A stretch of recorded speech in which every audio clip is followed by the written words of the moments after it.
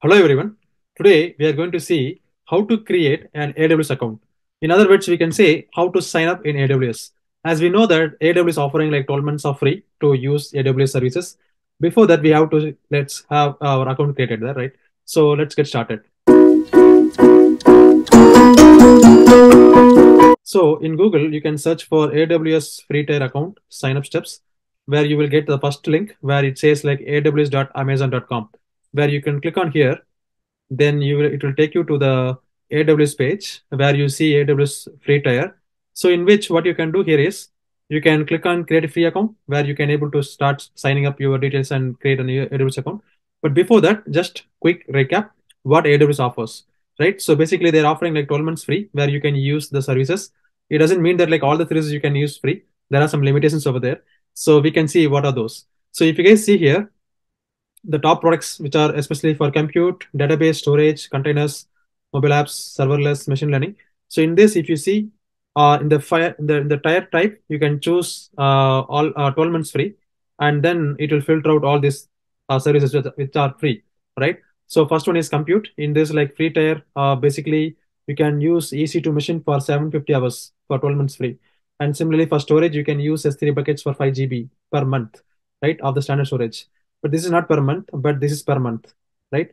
And then in RDS, it's again per month. You can use 750 hours of up and running.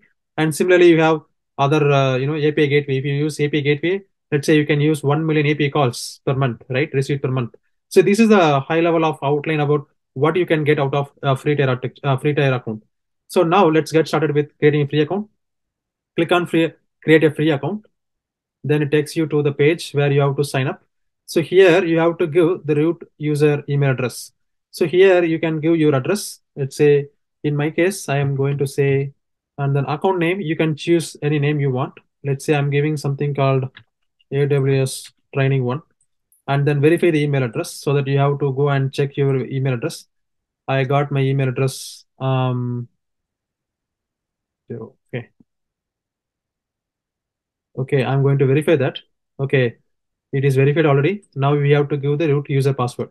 So we know what is root account and what is IAM account. We will see when we start our class. But for now, just give some user ID password. So here you have to give some password and confirm the password. And then this is the first step, right? Out of 5 steps, this is the first step. So first you are giving the password, root user password, and then giving your full name, right? Whether it is for your personal or is it for business. So since we want to create it for our own training, so we can go for personal, which is for our own projects, and give full name. We can say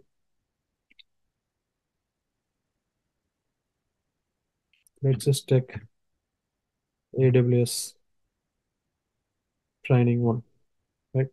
Or I can say AWS training one, RedSysTech. Okay, I can give the mobile number and confirm your identity. Basically, they send some text message to my I can give some text, I can request for a text message to my mobile number, which I given. Now again, I'm giving my mobile number. So now I am getting SMS. Yeah, here you go. I got the SMS. I'm entering the code. Now I'm click on step number 4 is completed. Now we are in step number 5.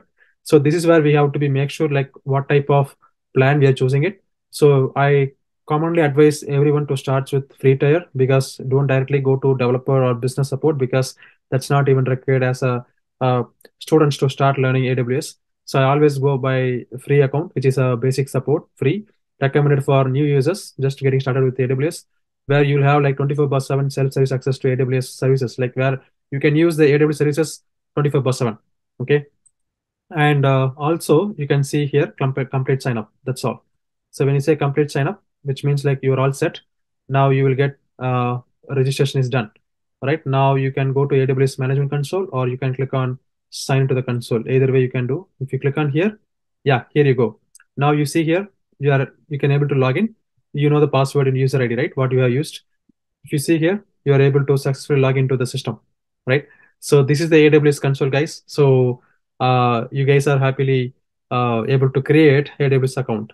So then we can start exploring all the services in the upcoming videos. Thank you, guys. Bye bye.